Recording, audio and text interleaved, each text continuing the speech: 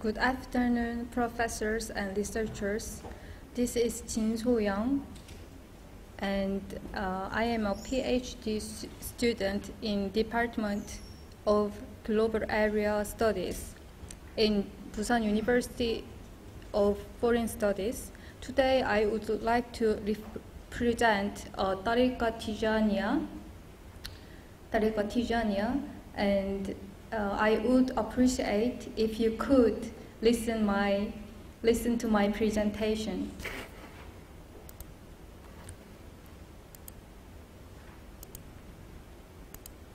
The title of the presentation is Sufism in Central Mediterranean, focus on Tijaniya order.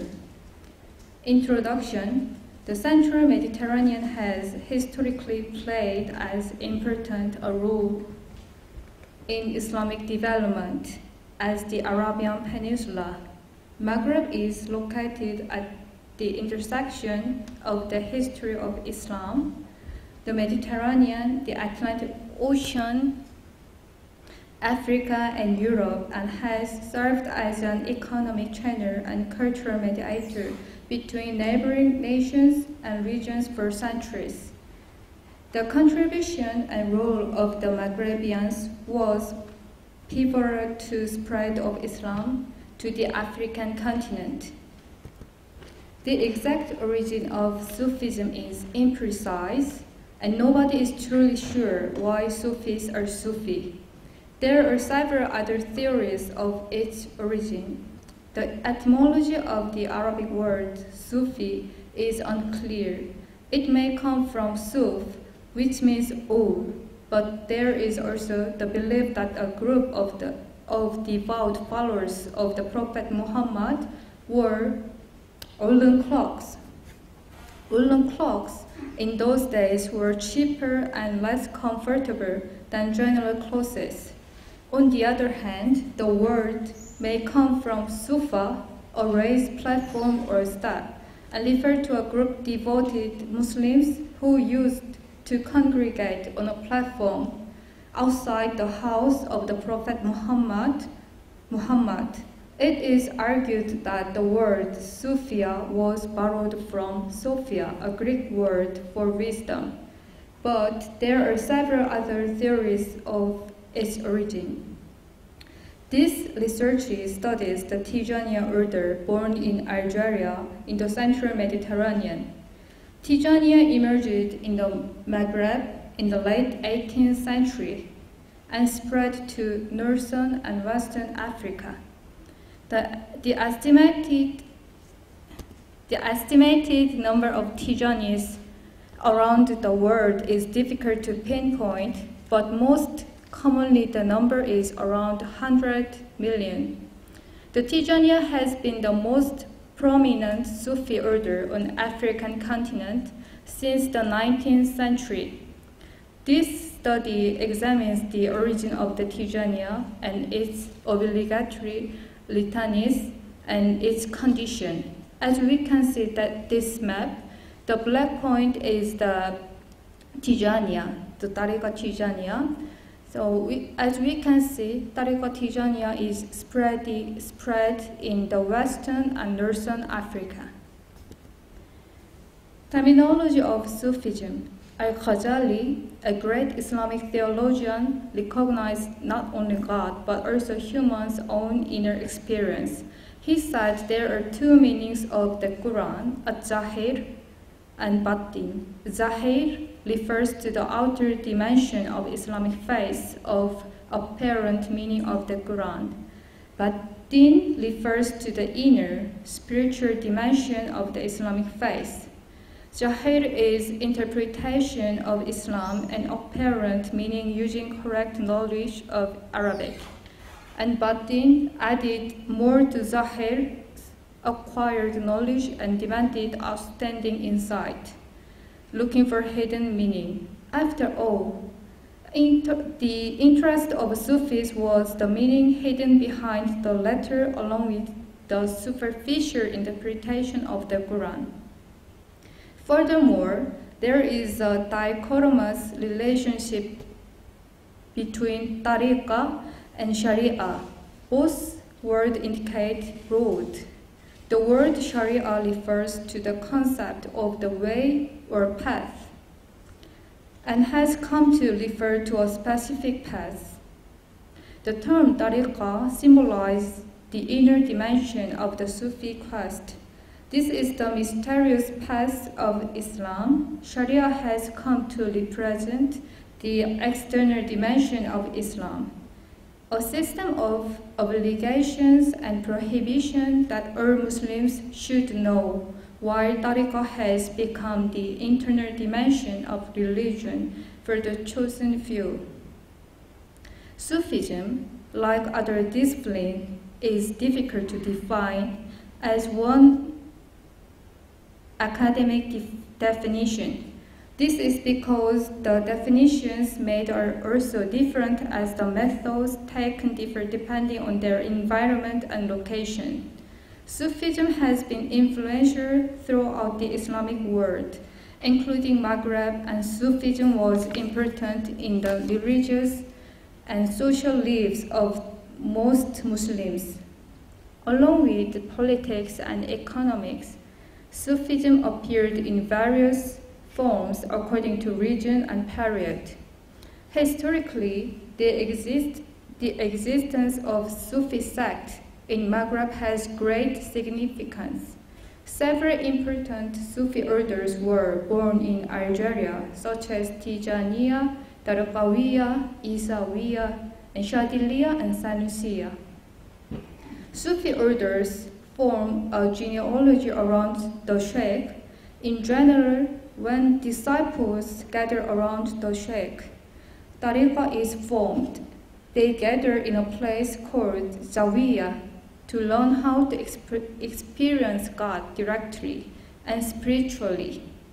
Here, they commit themselves to religious devotion, charity work, and missionary work. All students follow the sheikh zikr. They developed order, exerted influence on all areas of Maghreb's politics, economy, society, and culture, and sometimes had the power to control the state. Among the Sufi orders that were born in Algeria and affected the central Mediterranean.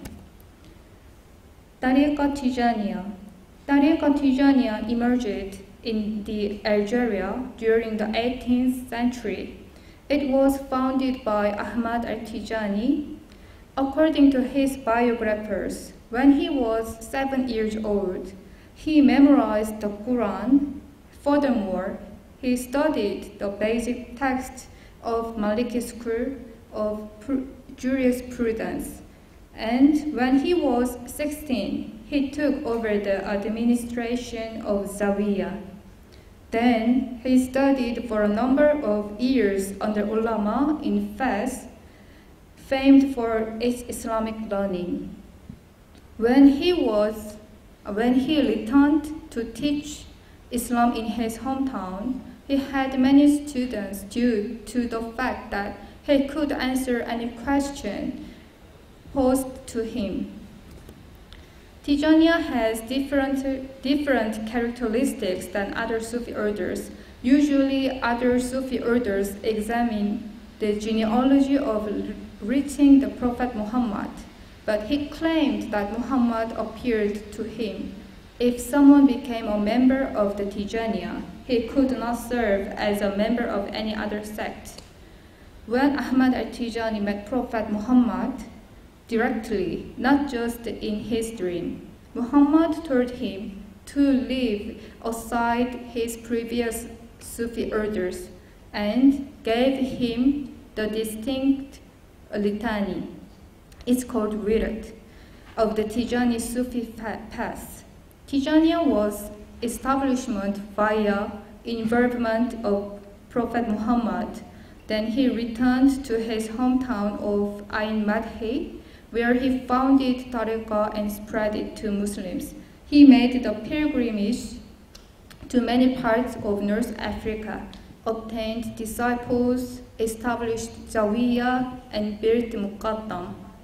In other words, it is known that Tariqa Tijaniya founded the religious order with the authority of the Prophet Muhammad.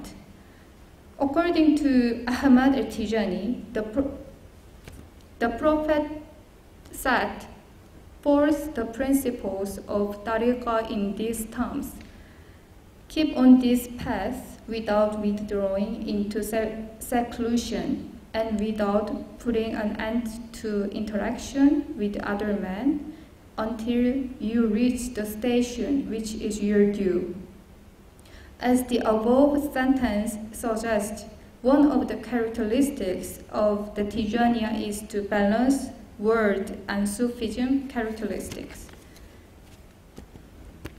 The condition of the Tariqa Tijaniya: there are numerous conditions in this tariqa, but 11 conditions are mentioned specifically in this study. The first, to receive initiation into the tariqa from a qualified and licensed muqaddam. The second, the person taking the tariqa cannot have any other tariqa, or he should give up what he had before. Third, the person cannot visit non-Tijani saint, alive or dead, for the purpose of deriving spiritual benefit. The fourth, to perform the ritual prayers in congregation as much as possible. Fifth, you should love your sheikh throughout your life. The sixth, do not feel satisfied with your worship or feel safe because you found yourself in a high spiritual position. The seventh, when one takes his Tariqa Tijaniya, he must adhere to it completely until death. Eighth, to believe that Sheikh Ahmad al-Tijani saw the Prophet Muhammad in broad daylight. 9. Facing the Qibla whenever possible during the recitation of the wird, except for the traveler. 10. Reciting the wird while seated, not lying down, reclining or standing unless you have physical disposition that causes difficulty. The last one is to always be virtuous and kind towards your parents.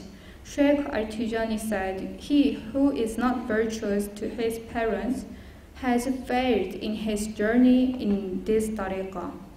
Looking at the condition of Tariqa Tijaniya, the Tijaniya is the only Islamic order, given that it is not allowed to join other religious groups, and that it is not possible to visit the graves or shrines of saints other sect. In addition, when in the condition of believing that Ahmad al-Tijani met Muhammad in person, unlike any other Sufism, it emphasizes the justification of the Tariqa Tijaniya. Obligatory litanies of the Tariqa Tijaniya. Allah says, remember me, and I will remember you. Thank me, and do not be ungrateful. Sheikh Ahmad al-Tijani encouraged the reciter of the Quran and advises followers to read at least 1/30 a day, which equals to one completion of the Quran every month. The best wird or the best zikr in the Quran are La ilaha illallah. Therefore, La ilaha illallah is the foundation of turuq or tariqah. Wird is litany. Select combination of names of Allah and ayat of Quran which are recited. The wird from Sheikh Ahmad al-Tijani has two types. The first one is the obligatory wird, which is called al-lazim, and supererogatory wird. This study only discusses the obligatory wird. The wird al-lazim consists of morning and evening zikr and wazifa. The Tijani Wird is as follows. Reciting istighfar, it means I beg forgiveness of God 100 times, and then the prayer for the Prophet Muhammad 100 times, and then the Shahada 100 times. When a disciple increases upon the wird by mistake, he also recites istighfar 100 times with the intention of correction. When a disciple has decreased the wird by mistake, he has to recite what he has omitted and then recite istighfar 100 times with the intention of correction. The third, tariqah Tijaniya Baraka. Baraka is a blessing power in Islam and a prominent concept in Sufism. Baraka can be found within physical objects, places, and people as chosen by God. This force begins directly from God into creation that is worthy of Baraka. People who have received Baraka are thought to have the abilities to perform miracles, such as healing the sick and reviving the dead. The shrine, the Prophet Muhammad, is considered a source of blessing in the Islamic world. There are three sources of Baraka in the Tijaniya Zawiya in Fez. The first Baraka in Tijaniya Zawiya is Visitation Shrine of Ahmad al-Tijani. The shrine of the Prophet Muhammad is considered a source of blessing in the Islamic world. For the Tijani, the shrine of the founder of the tariqah is one of the major baraka.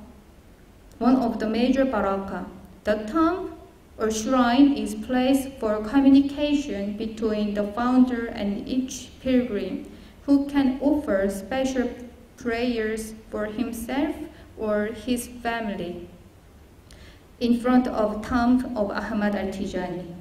He can formulate demand of divine intervention through the barakah of Ahmad al-Tijani in his personal or family problems. The second, bloodline of the Ahmad al-Tijani. Prayers visit to Fez to request barakah and give hadiyah to the descendant of Ahmad al-Tijani in the hope of barakah. Usually the grandsons of the founder are seated in different places of the Zawiya to offer blessing and prayers for pilgrims. The third, the last one, is water from the well by Ahmad al-Tijani. The third source of main barakah is water from the well that was dug by Ahmad al-Tijani and is linked to Zamzam in Mecca. Pilgrims claimed that there was a special pipe that connected Sheikh Tijani's well with the Zamzam in Mecca. For pilgrims, this water is blessed, and unlike other methods of barakah, is advantageous because it can be transported home from the Zawiya. It is used in a variety of occasions to heal, protect, and bring success to the user and their families and friends. Conclusion.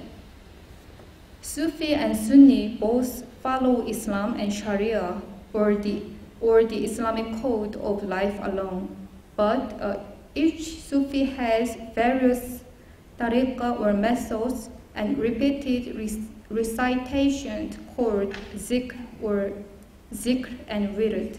Sufism cannot be defined as one because each denomination has a different religious consciousness.